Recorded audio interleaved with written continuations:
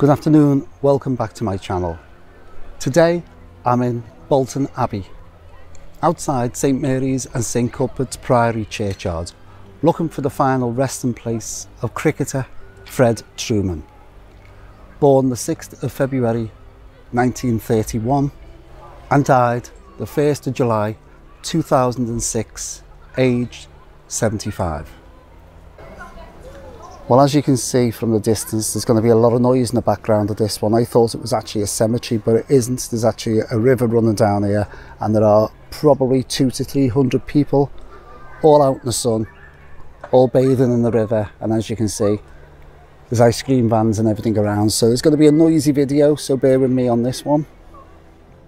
The Priory Church of St Mary and St Cuthbert at Bolton Abbey is an active Church of England church serving the village and parish of Bolton Abbey, with a full calendar of events, and a full-time rector who lives in the adjacent rectory.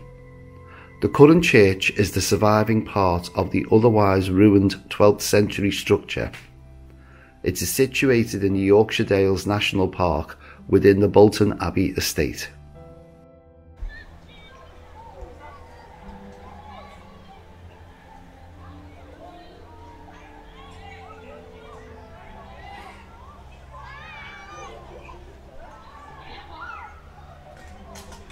Frederick Trueman was a cricketer. He played for England in Yorkshire as a fast bowler, the first bowler to claim 300 test wickets. He made his Yorkshire debut in 1949 and had 2,304 wickets to his name when he retired from cricket in 1969. On his express orders, no memorial service was held. His final instructions were, "When I'm gone, I don't want any of them two-faced," and I can't say the next word, "who I didn't get on with, standing up and saying nice things about me." Oh well, at least he was truthful. Fred Trueman died on the 1st of July 2006 at the age of 75.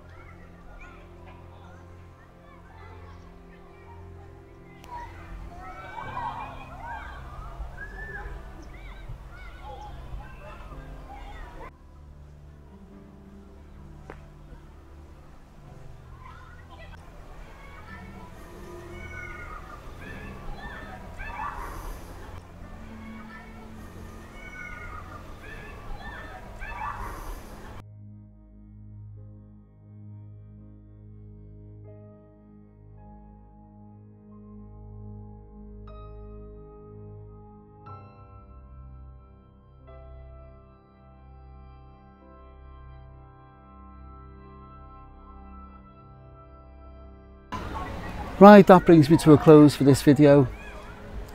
Final resting place of cricketer Fred Trueman. I'll see you in the next video.